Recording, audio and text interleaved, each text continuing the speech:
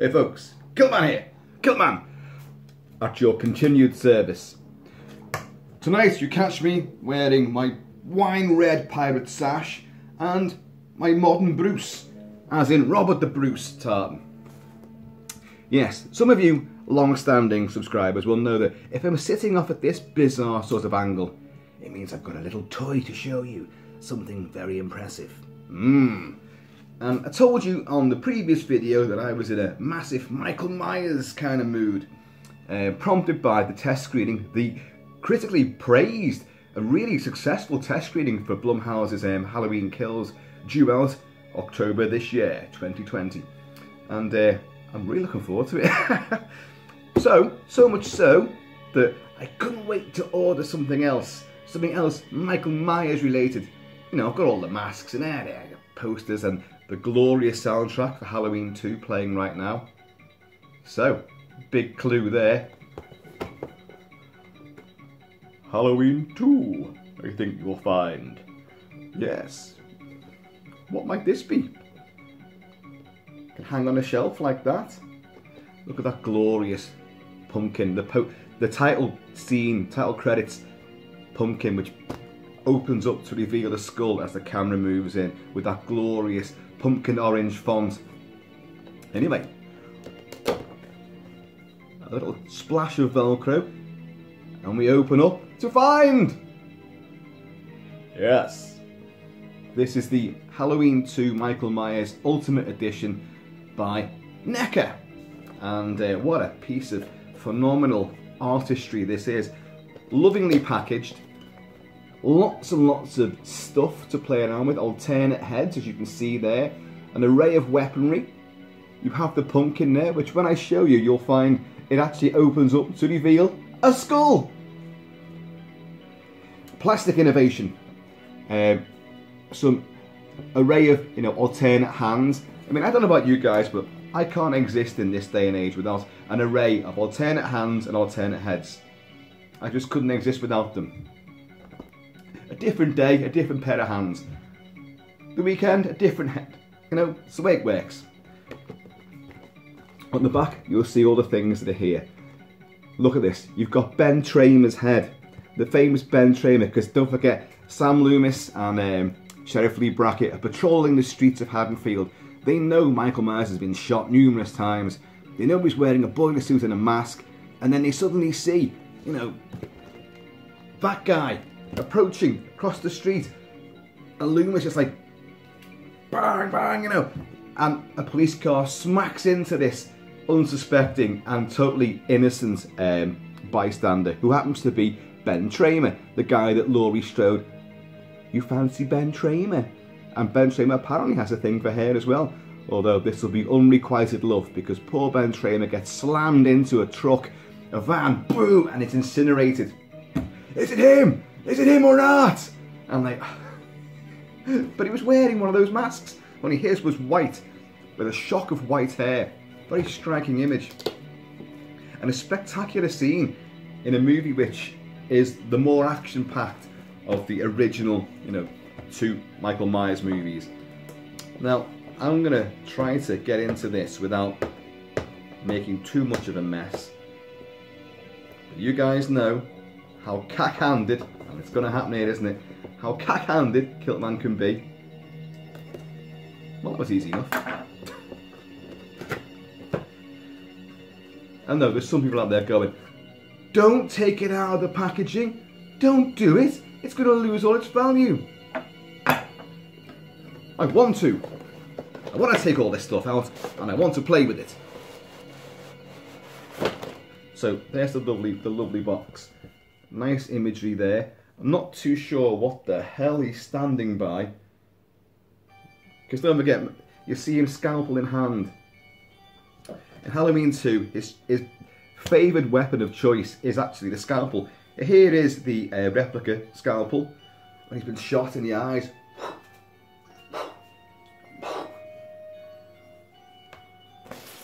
Now, if you look back here, on the back of the packaging, there is a hospital corridor, hospital door. That's great, that. I do like that. Let's put that out the way. Let's see if I can actually get any of this stuff out without really mangling it all up. Folks, I'm not sure how new this particular figure is.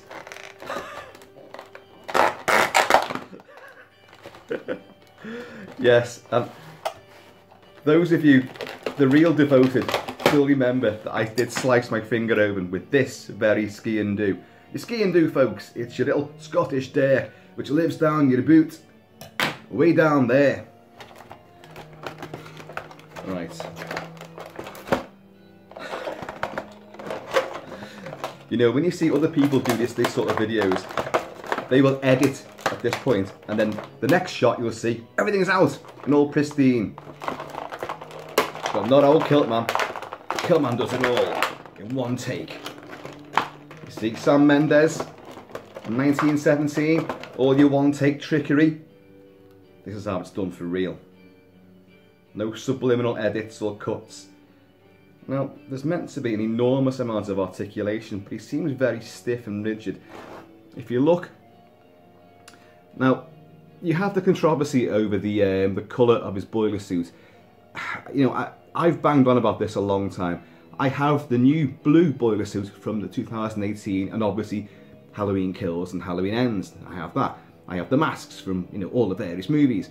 But Halloween 1978 and Halloween 2 from 1981, he wore a he wore a spruce green boiler suit. Now this is coming across as very sort of, well, a sort of really, it's definitely bluish on that. So I'm not too sure about the accuracy there. But it could be because a lot of it's filmed in Halloween 2, a lot of it's in the dark. You don't see any daylight sequences of him, which you do in the 78 version, where you can clearly see it's green. So maybe they've done it to employ the shadow effect. But what you do have, and I like, is, I don't know if you can see on this, he has 6 bullet holes around him there. You might see it better on the back, there's a few exit wounds there. You know, there's a nice glistening one there, and there, yeah. Oh yeah, old Mikey boy's been pinged a good couple of times there. I shot him 6 times. I shot him in the heart. He's not human. So let's, does he stand up? Well, he will do. I'm going to get some other bits out.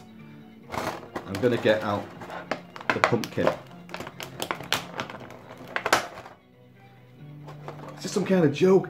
I've been trick-or-treated to death tonight. You don't know what death is. So there's the pumpkin.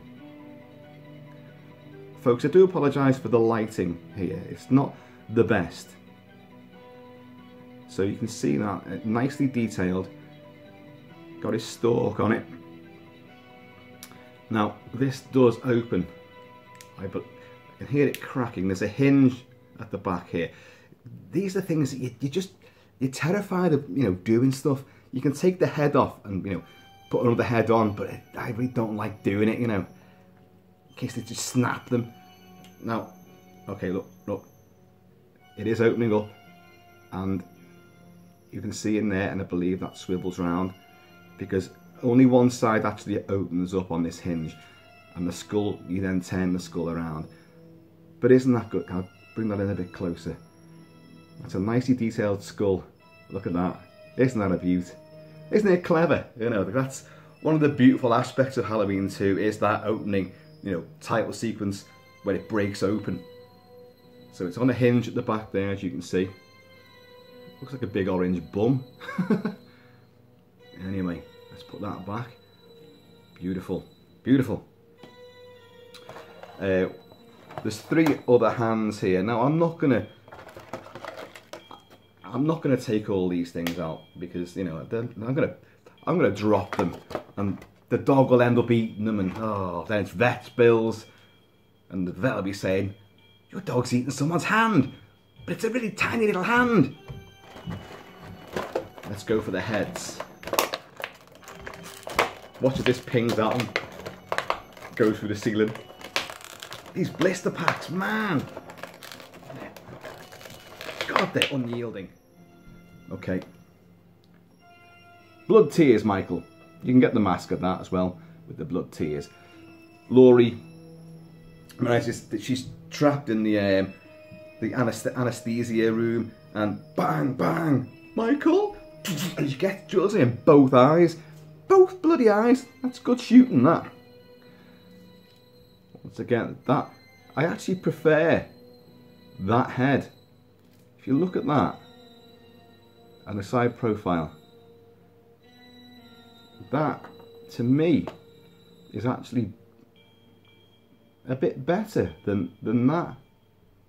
I like the messy hair because this famously, his hair is all bedraggled and there's all little, when you wear the mask and you put the cosplay costume on and you try to be Michael Myers from the various versions, you've got to play around with the hair on the masks, make it all spiky and weird, all greased up and, you know, obviously smeared with blood.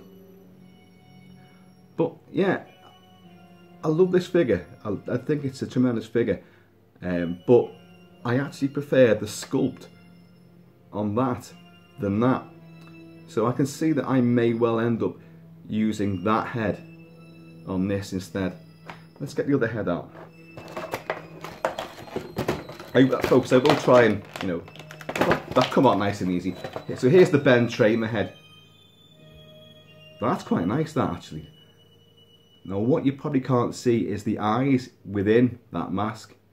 There are Ben Tramer's eyes inside there. That's quite nice.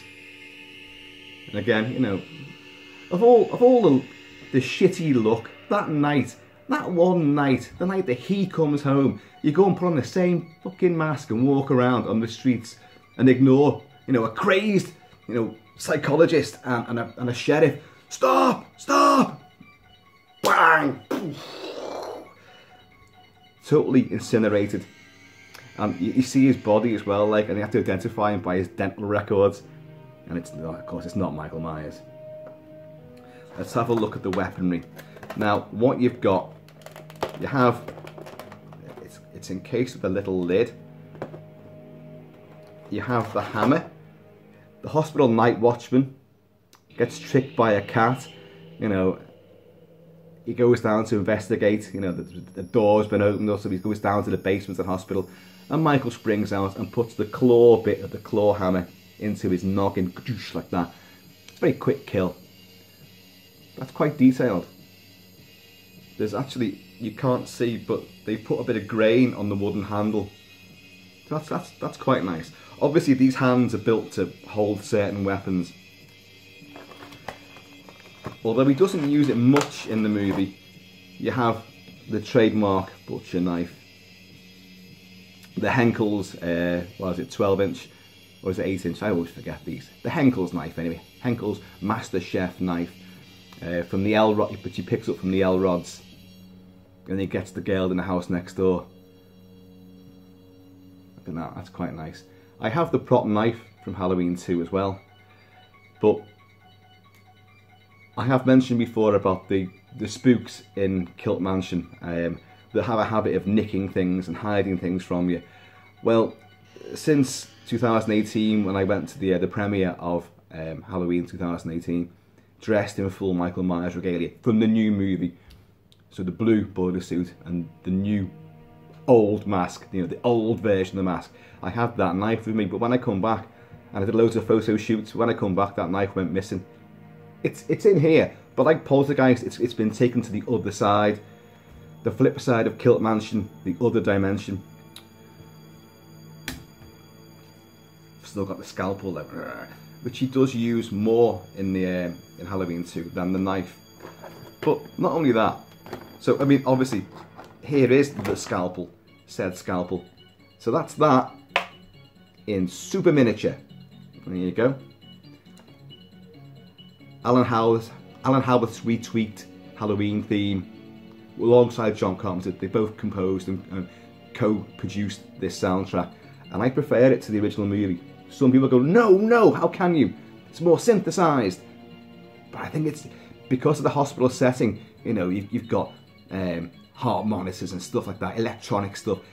This kind of music really seems to fit that setting a lot better. So there's the little. I'm gonna put it in a hand in a minute. But just going to get something else out as well. There's another little weapon he uses. Who remembers this? The bloody hypodermic needle. Oh, Dr. Mixler. They turn the chair around and it's like, there's one stuck right in his eyeball in close up. And the poor nurse Janet, as she recoils in horror, Michael suddenly appears behind it in the shadows. And then puts it right into her eyeball. Oh, wait, no, it's in there. He puts it in there, doesn't he? You see that in close up. Michael, fucking hell. Certainly gets very inventive with his kills in Halloween 2. I mean, he drains the head nurse, the matron. He drains her of blood. I always wondered about that. Would he really do that? And then you've got that dumbass kid who ended up being in Jaws the Revenge. He slips over in the blood, you know, knocks himself out.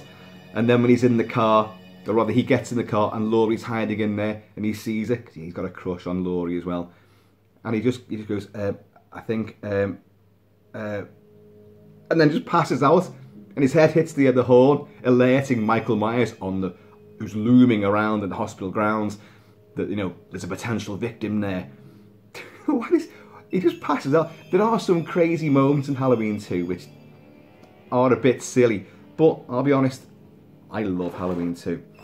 I really wish they hadn't ignored it so much with the 2018 version. Right, I'm going to try and get that head off. Again, I hate doing this.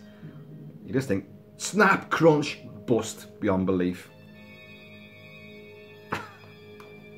Done.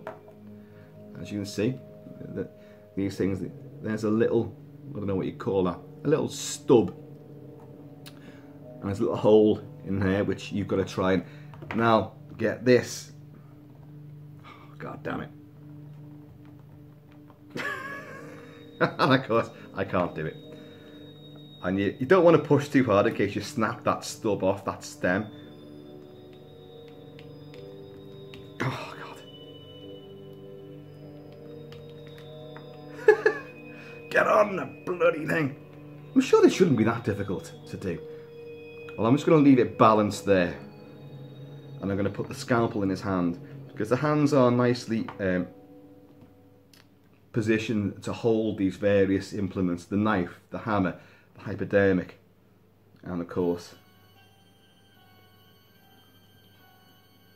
okay, can you see?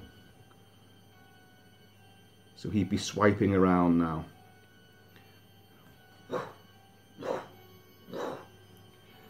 And then of course, you know, Sam Loomis, who's already been stabbed with that, he puts the scalpel into Dr. Sam Loomis, but he manages to, you know, come back, turns all the gas on, all the oxygen, you know, and all the nitro, whatever the hell they have in these hospital rooms. I don't know what it is. I'm no doctor. You've heard of Dr. Kildare, but there's no Dr. Kilt-Man. And it's time, Michael, and goes, you know, with his lighter, kaboom! John Carpenter always does great explosions inside buildings. The explosion in Halloween 2, I know he didn't direct it. I know it's Rick Rosenthal. I know. But Carpenter did most of the action sequences and most of the kills, so it's got Carpenter's hallmark all over it. And that explosion is one meaty, beefed up fireball. And of course then in the thing, where again they blow up the compound from within, lobbing sticks of dynamite, the sound effect and the way it's filmed and the sheer violence of the explosions, fantastic. Excuse me. That'll be the coronavirus. Just can't shift it, can you? You know? So yeah, there he is. It's Mikey boy. And then you see him come lumbering down the corridor, and Laurie's cowering away, you know, and he's just engulfed in flames, and he's still walking down with that doom, doom, doom, doom, doom, doom, ding, ding, ding, ding, ding, ding, ding, ding. It's just fucking awesome. So this is the Neca Ultimate. Is it called Ultimate Michael Myers? Ages 17 and up. I think it's wonderful. I do love the addition of that pumpkin. Of course, you can get the 2018 one as well, which comes with a variety of weaponry. and obviously the different coloured boiler suit and the different mask. And of course you can get Jason Voorhees and Freddy Krueger and Leatherface. You can get all these characters, of course, but you know, and as much as I love them all, it's Mikey. So folks, I ordered this last night on Amazon Prime. I keep bigging up Amazon Prime. I wish they'd send me a few freebies once in a while, you know. But they do fantastic service. And I ordered it last night and it arrived today. And I think it's fabulous. And it's a good price as well. Because I've seen these things. As I say, I'm not too sure how recent this one is.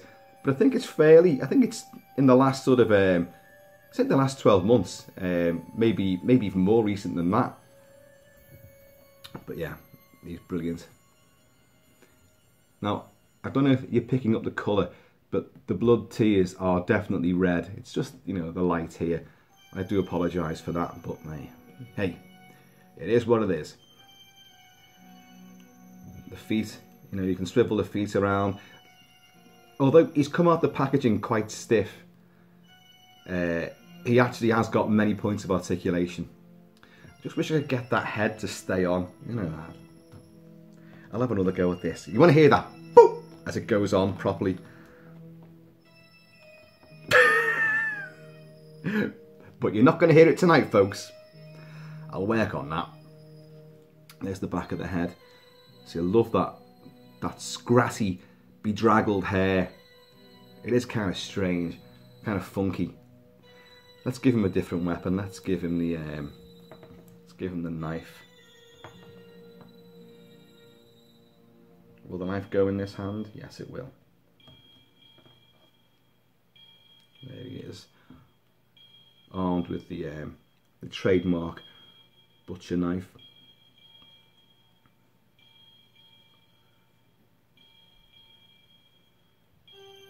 This is a wonderful bit of scoring. It's in the first film as well, the haunted house, the Myers house. And of course, it replays Halloween 2.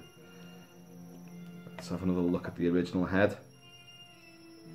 Well, you know, now I took the head off, it does look, and again, you can see the eyes.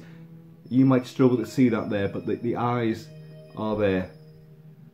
The blackest eyes, the devil's eyes. Yeah, that looks better. Actually, now I've took the head off. It's weird. Oh, before I forget, you can see here as well, you've got the bloody hole where Laurie has put the knitting needle in his neck from the first movie. That's there, lovingly recreated. And it is, of course, on this one, on this head. I don't know if you can see, up close, there it is. And of course, as I've said many times when reviewing the masks for the Halloween movies, that the same mask was used from 78 to 81, but it got discoloured because Deborah Hill, the producer, was a vicious chain smoker, and she kept it in her house between the productions. So when it was brought out, it was all dishevelled and discoloured. And then, of course, Dick Warlock, who played the Shape in Halloween 2, had a different shaped face than Nick Castle from the first movie. I do apologise for this. As I said in the previous video, the coronavirus victims are incarcerated in quarantine about 6 or 7 miles from where I'm sitting right now. Maybe that's too damn close. And but because he struggled to keep the mask on, he couldn't breathe in it. He kept having to lift it up so he could breathe. So the white paint, the ghostly like white paint on that mask would rub away to reveal the flesh-coloured paint of the William Shatner mask, which lay beneath. So the mask, when you buy the replica masks now, they have to have, you know, it's all worn away, so the flesh comes through. And because you see that in the movie as well, which adds a great sort of otherworldly effect, it gives it personality, that face, that mask.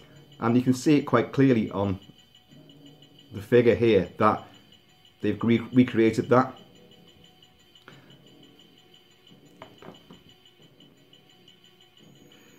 See, Dick Warlock didn't do the same walk as Nick Castle. His mannerisms weren't the same. Different build, different shape, different sort of rhythm to his movements. But it works in Halloween 2 as he's going down the stairs. He doesn't need to rush. Boom, boom, and the music emulates his footsteps. It's brilliant, isn't it?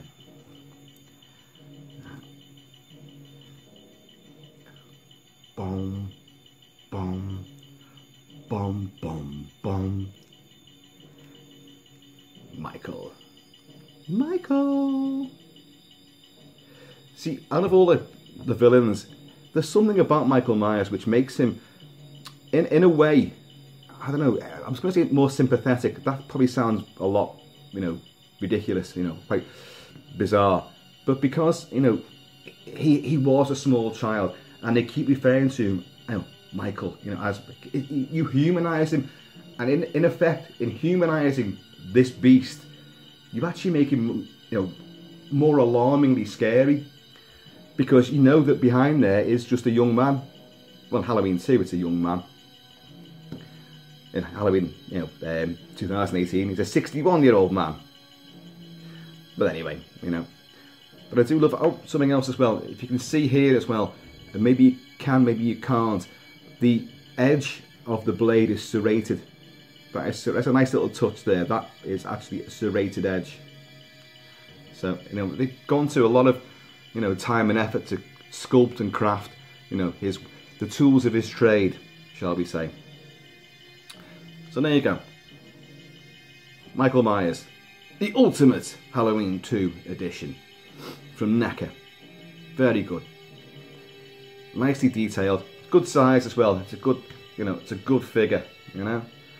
He stands proud. Lovely addition of the Ben Tramer. Even better edition of this. Let's have a look at this again. Let's crack the pumpkin open. Oh, look who's in there. Yeah. Old Boney. Yes. Popping out to say hello. See, this is the bit. He's been shot in both eyes now.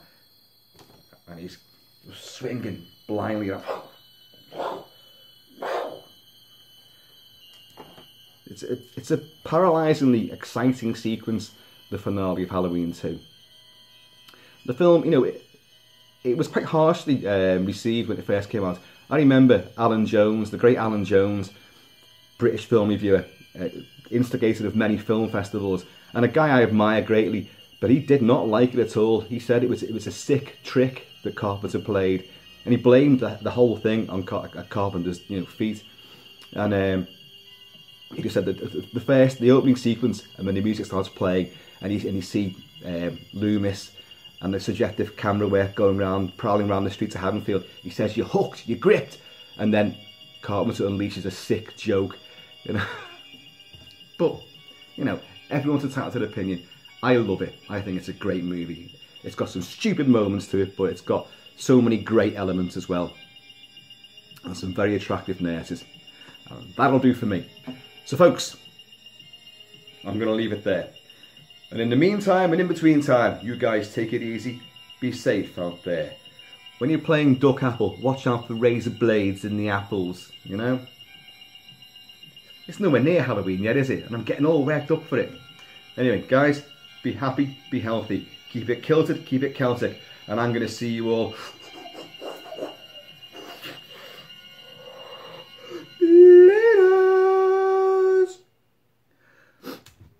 sitting there, looking at a wall, not seeing the wall, looking past the wall, looking ahead to this night, inhumanly patient. Mr. Summer.